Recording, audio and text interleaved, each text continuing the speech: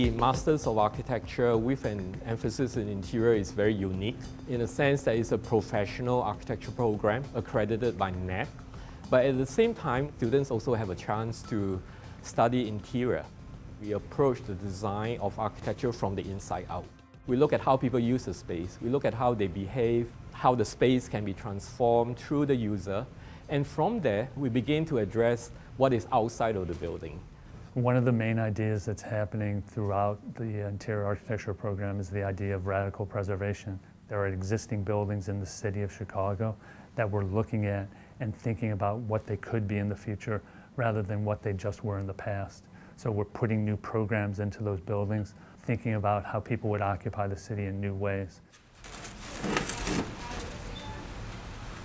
Each of these objects is inspired by a Levantine artifact that's in the Louvre's Near Eastern Antiquities collection. I wanted to take the project a little step further and to imagine a structure that these objects could inhabit.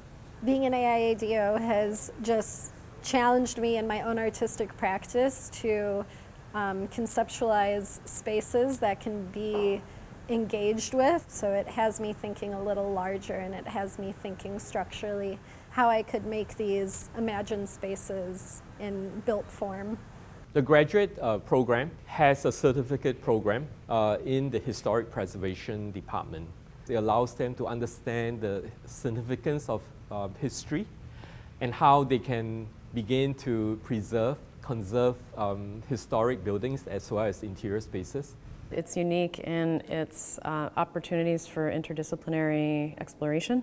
I believe that architecture touches everything, and so it can connect to every discipline, and there's a lot of great resources and great faculty at SAIC. So, for example, I was interested in interior space and sound, so when I studied there, I was working with a sound artist and then someone in the sculpture department whose expertise was in metalwork, because I was doing that too. And so if you have the initiative, you can find all these great resources and sort of apply them to your area of study. We get a lot of students to experiment with materials and use that as a platform for the generation of architectural forms. I think that sensibility, working with your hand, is very much the ethos of making, and it's very much how SAIC approach art and design education.